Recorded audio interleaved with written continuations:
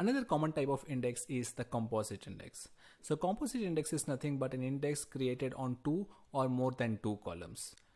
Such type of index qualifies for a composite index. So one of the best advantage of composite index is that if you create a composite index on the multiple columns, less number of rows will be qualified, and this will result in the faster execution of the query. Now let us try to demonstrate this with the help of an example. If I fire a query, say select first name from employees, where department ID is equal to 50 and salary is equal to 2600, this is the execution plan which is going to generate based on the fact that I have only created index on the department ID. I don't have any index created on the salary column. So looking at the execution plan, it is trying to do an index range scan on the department ID is equal to 50 column.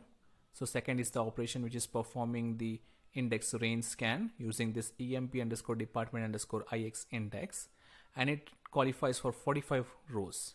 So that means in the employees table you have 45 rows with the department ID is equal to 50. Now you got the 45 rows. From those 45 rows, Oracle will go to each and every row to check whether the salary is equal to 2600 or not. If that row is having a salary of 2600, then only the row will be kept, else that row will be discarded. So in this case, it has to do 45 scans for the department ID is equal to 50, and then it has to go to each row to check whether the salary is 2600 or not. And this resulted in only one single row. So this means that in order to access one row, I have to do a 45 scans from the employees table for the department ID is equal to 50, and then separately go and check for each row whether the salary is 2600 or not. So this will definitely slow down your query. In order to execute this query much faster, what you can do is create a composite index on the department ID and the salary.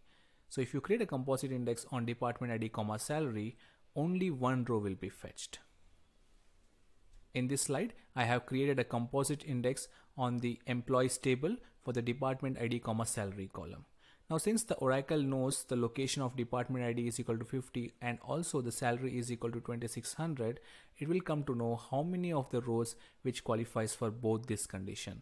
Now when I run this same select statement, this is the execution plan which is going to be generated by Oracle, and you see that it did an index range scan on the emp underscore id underscore sal. That is nothing but our composite index which is being created, and you can see only one row it is expecting and only one row is the output. So this example clearly tells you that the composite index will help to limit less number of rows as part of the output. The more and more rows you are going to include in the composite index will help you to restrict less number of rows. But yes, the disadvantage is creating too many columns as part of the composite index may slow down your index performance.